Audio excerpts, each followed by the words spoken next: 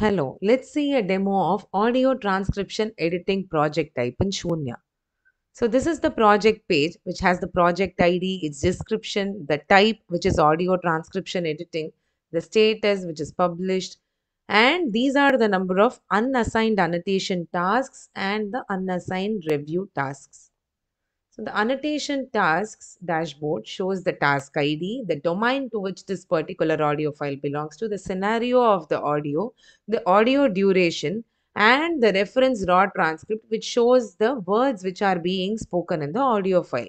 In order to start annotating, you can either click on Start Labeling Now or click on this Annotate button. Clicking on the Annotate button, this is the annotation page. So in this audio transcription editing page, the user will be shown this audio file which can be played or paused by clicking on this button play. From here, You can adjust the speed of the audio using this drop down. You can adjust the volume using this volume bar. This is the reference transcript of the words being spoken in the audio. These are the speaker details of the speakers who are a part of this conversation in the audio file.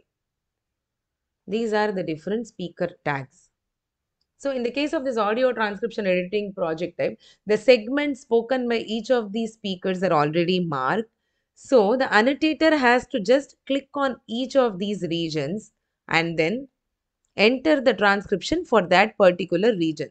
They need not worry about identifying the speaker since that has already been done. So in order to play a particular segment, the user can double click on that segment and listen to the audio. you can access all the information that the BBB.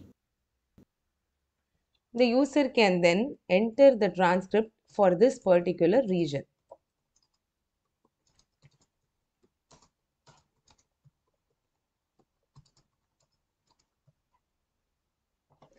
Moving on to the next segment. Has made available about the company. So the user can enter the transcript of this particular region as well. So once all these have been entered, the user can click on update to submit this task. If the annotator wants to skip the task, he can click on skip, or if he wants to save it as a draft, he can click on draft. For moving on to the next task, the next button can be clicked. So now in order to submit this, I'll click on update.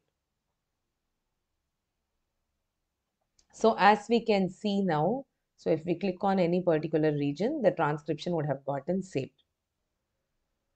In case English had not been the language being spoken in this audio, and instead it was some other Indic language. So if the user wants to type an Indic language and doesn't have the Indic keyboard, the transliteration feature can be used. So click on settings, select transliteration. Now let us say that Hindi is the language. Start typing the word here. So you can see the different spelling suggestions written by the transliteration model and the user can choose the correct spelling. Click on copy text, close it and then paste it here. So this way the user can type in Indic languages as well. Thank you.